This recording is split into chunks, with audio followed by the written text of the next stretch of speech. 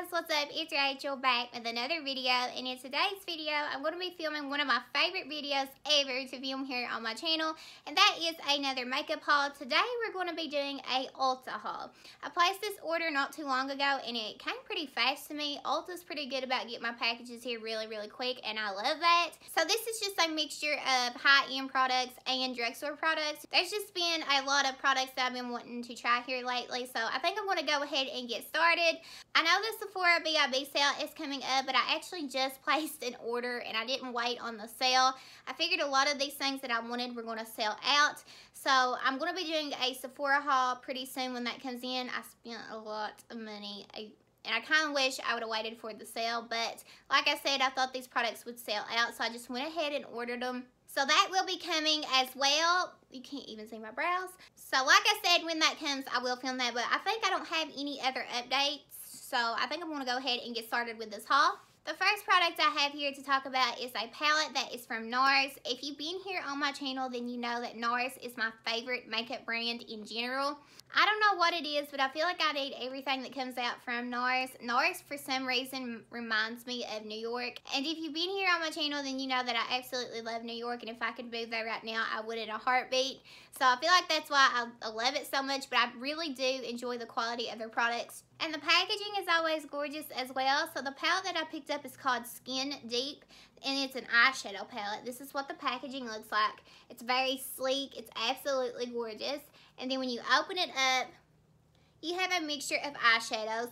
And the bigger pans I really can appreciate. I feel like they made those bigger because they felt like you would go through these faster. They're just really good, like transition shades and shades to deepen up the crease. And then you have some pretty shimmers here at the bottom with a couple mattes. Just very gorgeous. And like I said, I really do love the quality of NARS shadows. I just absolutely love it. I can't wait to play with this. I feel like this is something that I'm going to be using a lot. And here pretty soon, I'm going to be filming a travel makeup video because I'm going to New York here pretty soon, and I want to feel like what makeup I carry with me. So I feel like this is the palette that I'm going to take with me. I'm not exactly sure yet, but I'm pretty sure this is the one that I'm going to take. Very excited to have this. I seen Tati talk about this, and she absolutely loved it, so very excited. The next palette I picked up is a face palette, and it is from a brand that I haven't tried that much from. I've tried a couple of liquid lipsticks from them, only because I get them sent through BoxyCharm. But the face palette that I picked up is from Ofra Cosmetics, and this is called Francesca to Lot, I'm pretty sure. But this is what the packaging looks like. And when you open it up, you have two shimmery blushes and two bronzers. One of them is a little bit darker. Well, it looks a lot darker on camera, but I feel like when I'm going to start getting spray tans here, I'm getting ready for New York. So I feel like that'll work for me when I am darker. It's not as dark as it's showing on camera. It looks very intense, but the blushes are showing true to color, and this bronzer is as well. I'm very excited to have this. This is the thing that really stuck out to me when it comes to Ofra. There for a while, I wasn't really seeing much that I wanted to try. I mean, their highlighters look gorgeous, but it wasn't something that I felt like I needed right then and there. But this really spoke to me. I'm very excited to try this. Again, it looks absolutely gorgeous, and I haven't really seen a lot of people talk about this, so very excited. The next palette I picked up is an eyeshadow palette, but it does have like a blush and highlighter in it as well. This palette is from Adeline Morin here on YouTube and Tarte, and this is what the palette looks like. It's absolutely gorgeous. It looks perfect for the summertime. I love the packaging on this, and this is what it looks like when you open it up. It has her name for the little cover up and all the lemons on it, which I think is very cute. I'll probably keep it, honestly. So when I looked at this palette, I instantly thought this is the most intense, warm, neutral palette that I have ever seen. You can tell by looking at this palette that they're going to be very vibrant, and I've seen some videos and tutorials on this, and they are vibrant. They're just very intense. This is what the palette looks like. I don't know if it's going to show well on camera. Here's your blush and your highlight, and then you have your 9 eyeshadows. And a lot of people was talking about how this yellow here is very pigmented, which is rare for yellows. You don't really find a lot of pigmented yellows. And all these orangey tones and just these warm colors in general, they are just intense. So I'm very excited to play with this. I wear a lot of colors like this. This blush looks gorgeous. This highlighter looks gorgeous. Like I said, a lot of people have really been loving this here lately. It retails for $39, and honestly, I don't think that's a bad price for what you are getting.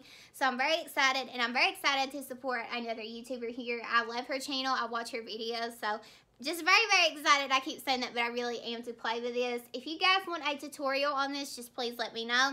I don't know if I'll do it or not because, I mean, I've seen so many videos with this palette, but like I said, very pretty.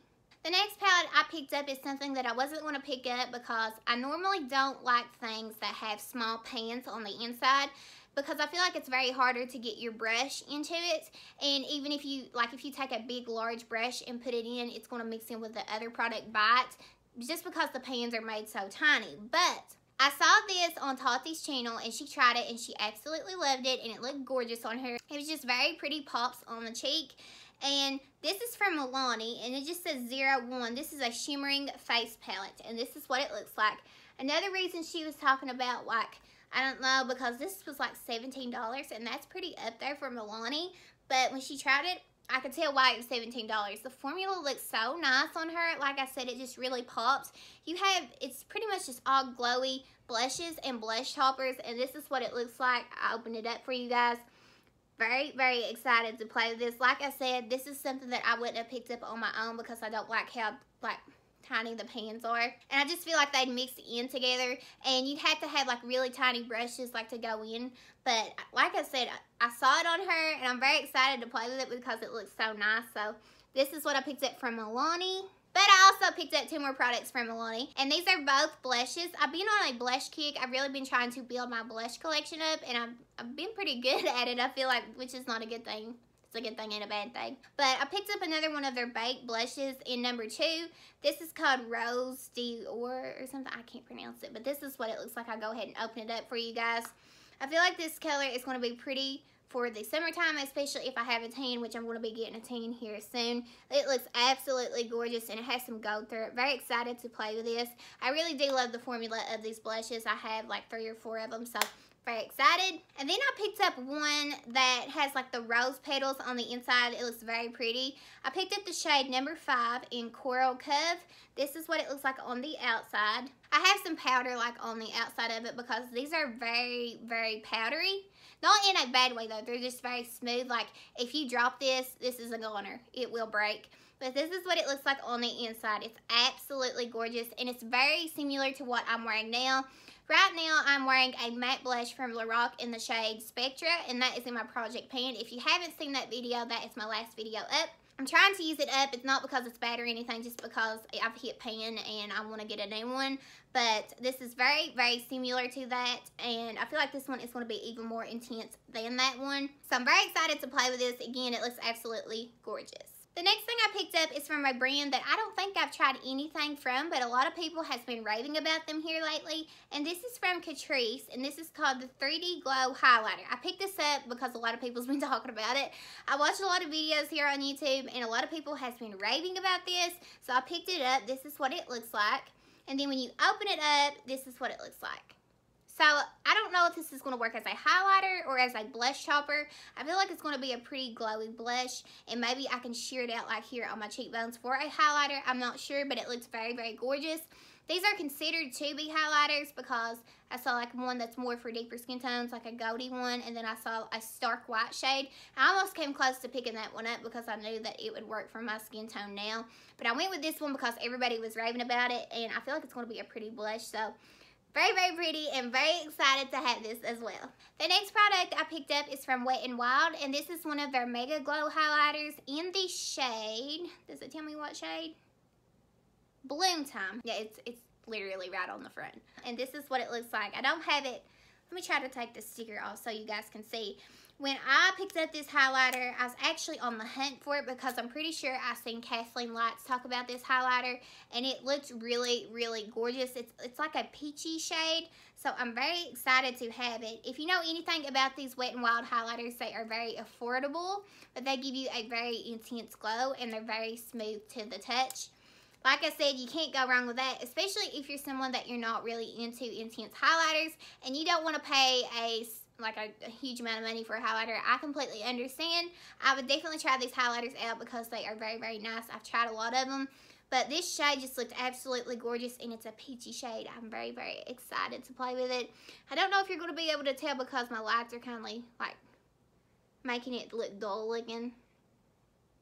But this is what it looks like. It's absolutely gorgeous. I'm so excited to play with this. Like I said, I don't think you're going to be able to tell how pretty it really is on camera, but this is something I would highly recommend. Again, it's called Bloom Time, and I couldn't find it in stores at like a Rite Aid or a Walmart or Ulta, so I ended up having to order this from Ulta. But if you can find this, I highly recommend picking it up. It looks absolutely gorgeous.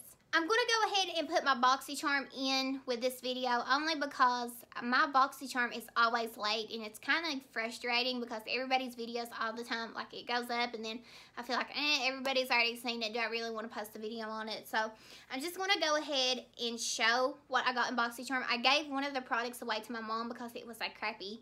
I'm pretty sure it was an eyeliner and it was very dry and just crappy. Which is bad. I mean, I'm not trying to hate on the brand, but it was.